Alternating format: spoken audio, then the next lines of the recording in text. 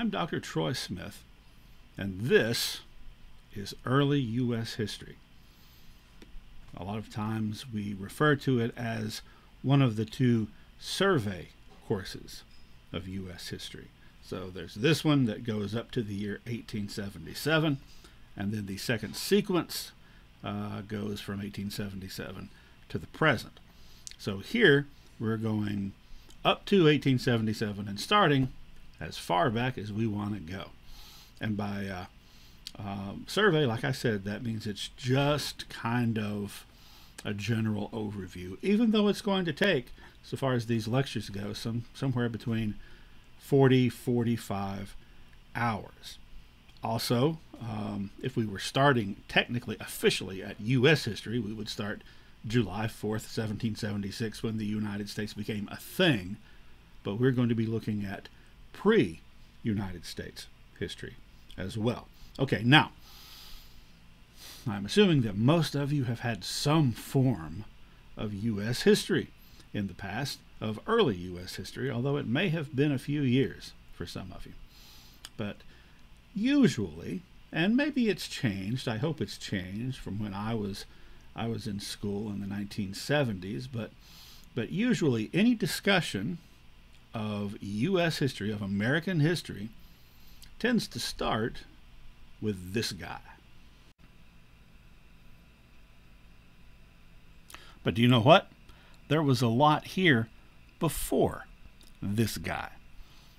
By which, I mean like thousands and thousands and thousands of years of time, of stuff going on. There were people here, a whole lot of people here, before this guy. And they did a lot of very interesting things. And those things are part of American history, right? Because they're happening in the Americas with the original Americans. Therefore, what we're going to do is we're not even going to get to Christopher Columbus for at least a couple of hours, maybe more. We're going to instead spend some time talking about the people who were already here. And we're going to talk a little bit about their culture, in large part because once we do get to European arrival and colonization of what would become the United States, those people are still around, those original people interacting with the early colonists. And if you don't know anything about the indigenous people's culture and history, you're not going to completely understand what's going on, because you're only going to understand it from one perspective, one point of view, the point of view of the white people that showed up, which is the point of view that, for centuries, students have mostly, if not completely, gotten. But, I want to get away from that in a little bit. One thing, though, that I would like to address before we get to that is what to call these people who already inhabited the Americas. Now, hate to bring Columbus up again so soon, but as you are no doubt aware, he thought he was in India, and so he called them Indians, and it stuck, even though everybody else pretty quickly figured out this is not India. And so they were called American Indians for a very long time, or in Spanish, Los Indios. Is that what they called themselves before Columbus got there? No, of course not. What did they call themselves as a race? They didn't have a word for themselves as a race, because what would they compare themselves to? As opposed to whom? So they identified themselves by tribe and nation. It was only when white people arrived that different tribes and nations of indigenous people had to sort of band together and kind of adopt a name to cover their whole group.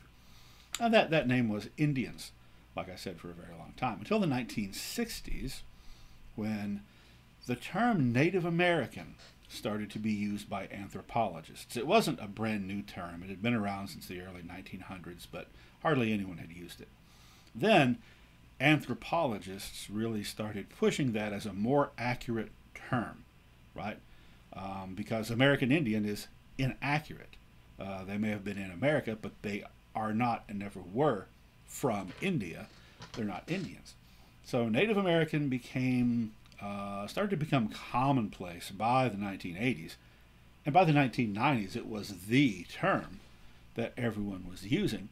And in fact, generally people considered American Indian to be not only inaccurate, but to be a slur or an insult, calling these people by some other people's name, people in India. Indian Americans probably weren't too thrilled with the term American Indians either.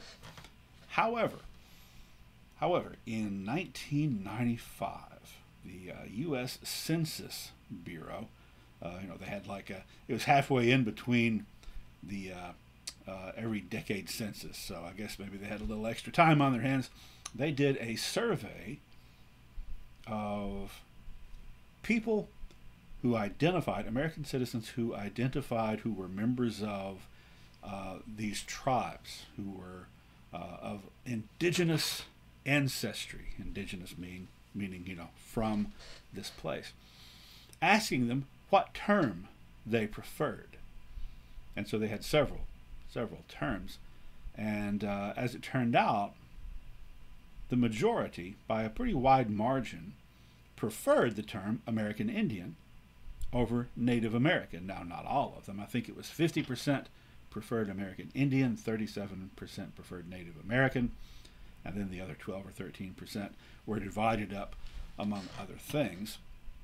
But still, it was a majority preferred the older term. Now, why is that? I've heard different explanations from different people.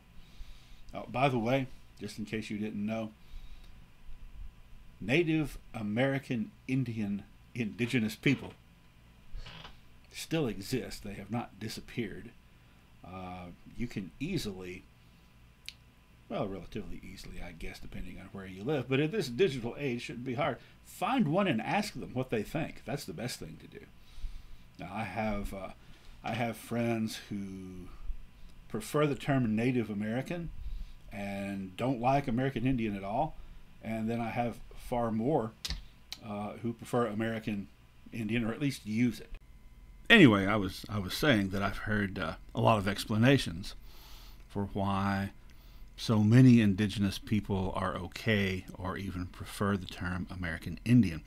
And those include, I've been told that American Indian is inaccurate, but at least it's something that has been used for a long time, and that's has that sort of familiarity with it. Also, I've been told that no one asked them if they wanted to be Native Americans either.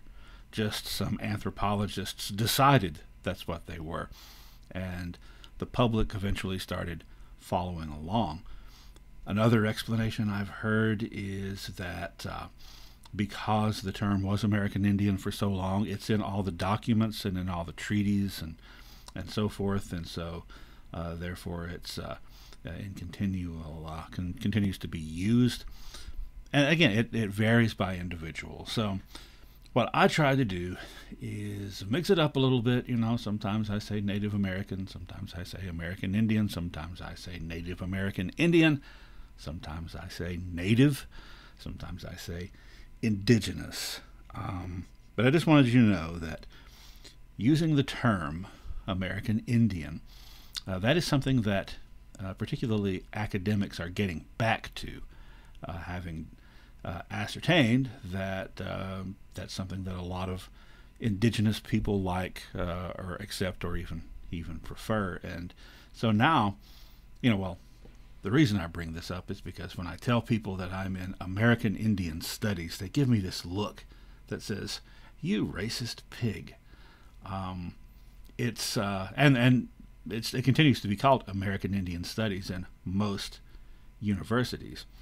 So I was just letting you know a little bit of the background on that. Anyway, we're going to talk about Native American Indian people for a while before we get to Europeans showing up, as I said earlier. Now, Where did those folks come from? How did they get here? Again, it depends on who you ask.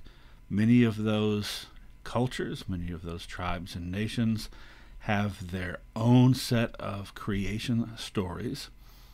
And that's another thing that I want to get to so far as semantics are concerned. I don't like using the word myth and mythology because it automatically devalues what you're talking about. So cosmology is a better word, or worldview, or belief.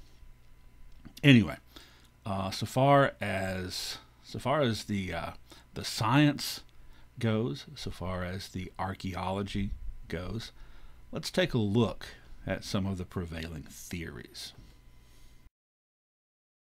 In order to do that, we have to go way back in time, way back in prehistory, to the last ice age, which was during the Pleistocene era. I didn't write that down because you don't have to remember that in this class, but you may be, in other classes where you will. Anyway, that ice age lasted, well, it started about 2.5 million years ago and reached its height, so far as the most ice, around 22,000 years ago. And then, gradually, over the centuries, global temperatures started to go up and the ice started to melt. And by about roughly 10,000 years ago or so, much of that ice had melted, and we had basically the configuration of the continents that we have today. Now, with all that ice, which in some cases was as much as a mile thick, when all that ice started to melt, there were huge changes, huge topographical changes. For example, knowing that water has to go somewhere, right? When it melts, sea levels started to rise.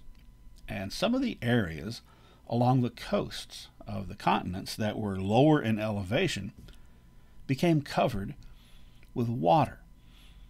Well, this map shows where the glaciers were, and as you can see, over in the western hemisphere, you've got basically all of Canada and Greenland and the northernmost part of the United States. But notice there that Alaska, much of Alaska, is not covered in glacial ice. It was more of a tundra. Now, this picture, like I said, it shows us where the glaciers were, but what it doesn't show us, and what this picture does more effectively, is that North America and Asia during that time period were connected. They were essentially like one big continent. However, as the water level rose due to the melting of the ice, a lot of that land that connected the two started to be covered. So if you look up here in the Bering Sea, in between what is now Alaska and what is now part of Russia, Siberia, that the areas there that are lighter brown are areas that were not underwater in the time period that we're talking about. They were above water. So people who lived in Siberia could just, maybe you've heard of the land bridge. This is what we're talking about. When I would hear that term, I would think of a narrow little thing. As you can see, this is not that narrow. So people from living a nomadic lifestyle, hunter-gatherers from Siberia who were following following their game, the animals that they were hunting, that they lived on, could just, walk right into Alaska. However, once they walked into Alaska, they were kind of stuck, right? Because that big glacier was right there. Well, a lot of them did. And we know that there were a significant number of people living in what is now Alaska. We also know that many of those people and the descendants of those people have a lot of characteristics in common with people in Asia, particularly in Siberia. We know that they came over in waves. There were 3 big waves of immigration. And the most recent wave included people who speak a language group called Athabascan. You don't have to remember that either. But that includes Inuits, or Eskimos. Also, Apaches and Navajos speak that language group. Their ancestors originally were up in the frozen north. Well, being the most recent arrivals, it's interesting to note that there are some small tribal groups in Siberia who speak a language that is very similar to the Athabascan languages, which kind of lends credence to the idea they were part of the final and most recent wave. We also know that a large percentage, and I couldn't find the exact number, but I remember it was somewhere between 90 and 95% of Native American Indian people share genes with that first group of people who were kind of there stuck in Alaska for so long, and then that other between 5 and 10% were part of a later wave. So I found a video that it shows kind of the gradual change and how that bridge between North America and Asia eventually was covered up.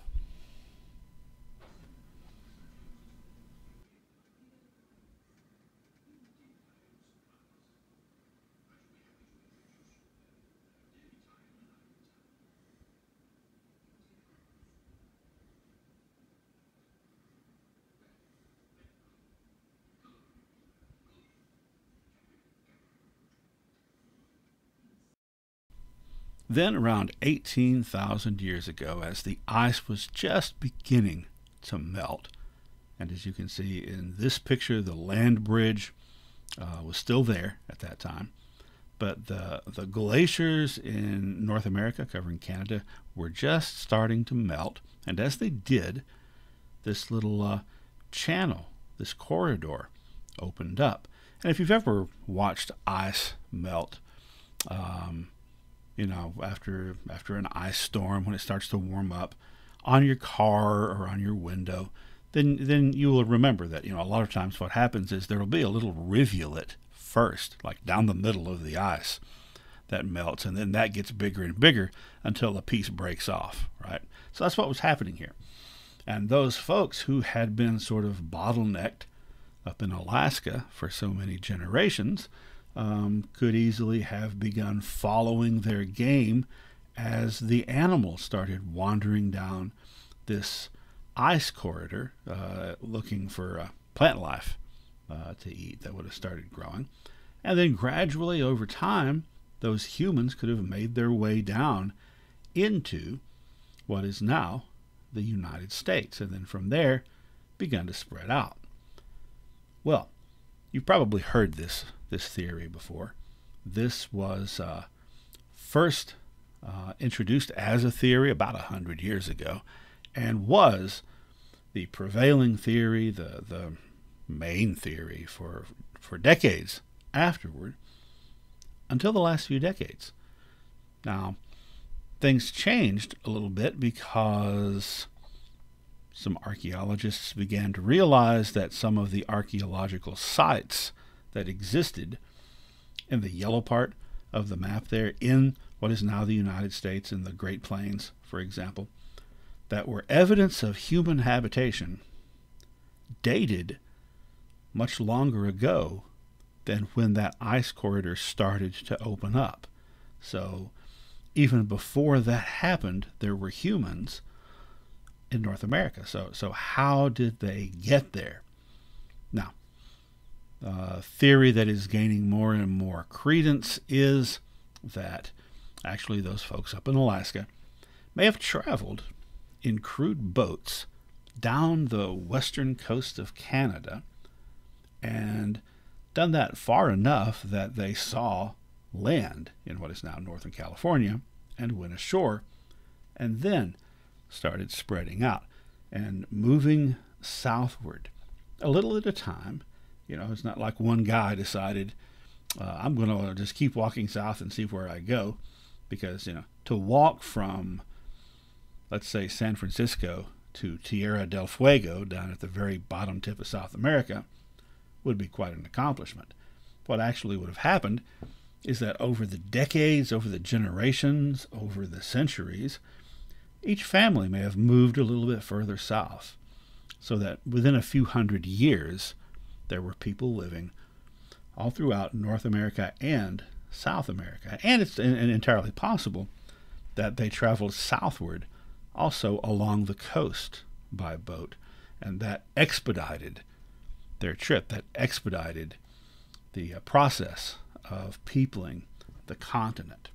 So, I think the most likely scenario is both those things happened. That before the ice started melting, there were people coming down from Alaska along the coast, and they started peopling the continents. And then when the ice corridor opened up, even more people started traveling southward. Either way, by the time that certainly by the time Europeans arrived, there were a whole lot of people living in North and South America. Of course, when Europeans arrived, they regarded those many, many people already living there as, in their words, savage and uncivilized. But were they? Were they really? Not really. No, because, those native cultures, in many respects, were far more complex and sophisticated, not only than Europeans at the time were willing to recognize, but more so than the average people living in the U.S. today would believe, really, at least more so than the average people have been taught to think. There were large cities in existence before European arrival.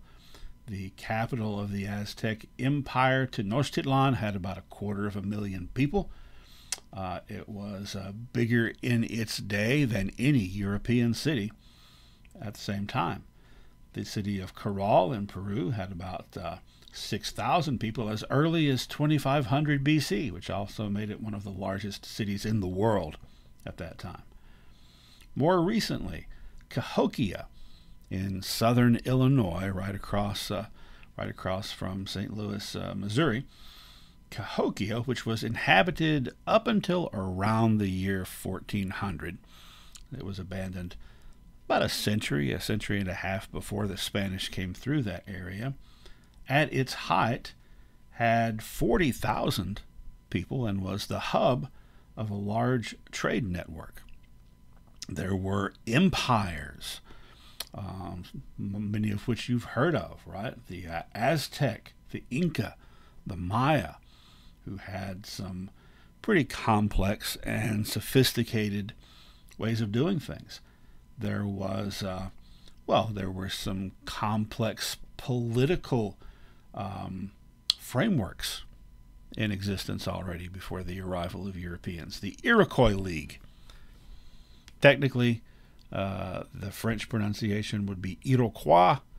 Their name for themselves is Haudenosaunee, so I go with the Americanized pronunciation. But the Iroquois League, 5 united tribes speaking basically the same language group, different dialects, was formed by the 15th century.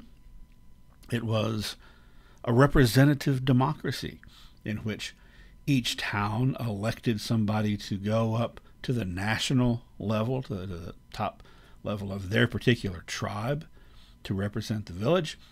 And then each of the 5 nations then elected representatives to represent their particular nation in the overall league.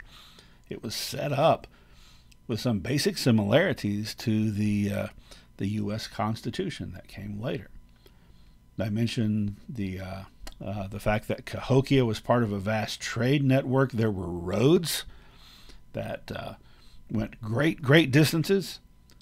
There were those trade networks. I mean, there's evidence of things like ostrich feathers from Central America being found in the Great Plains, or sometimes like the pipestone, catlinite, mined by native people in Minnesota to make pipes.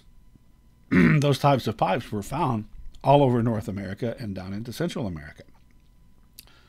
There were large structures, very impressive structures being built. The Inca Empire produced the city of Machu Picchu. Maybe you've been there.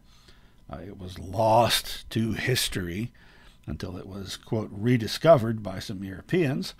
But it is very, very impressive.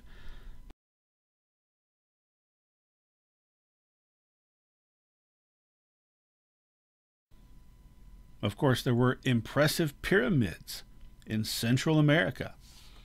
There were huge mounds in places like Cahokia. And there were a lot of other things as well. The problem was that many of the philosophies and concepts and cultural ways of doing things of the inhabitants of the Western Hemisphere were not the Eastern Hemisphere way of doing things. And so the Europeans did not recognize their sophistication, their complexity, their value, and they didn't really care to, because these people were, quote, primitive and beneath them in the perception of the Europeans, which hopefully you get the idea that I don't think that was the case at all. And I think that a lot of the approaches that the indigenous people took were pretty complex. So what we're going to do next is look at some of the cultural approaches that were very different among the native people of the Americas from what the Europeans were used to being exposed to.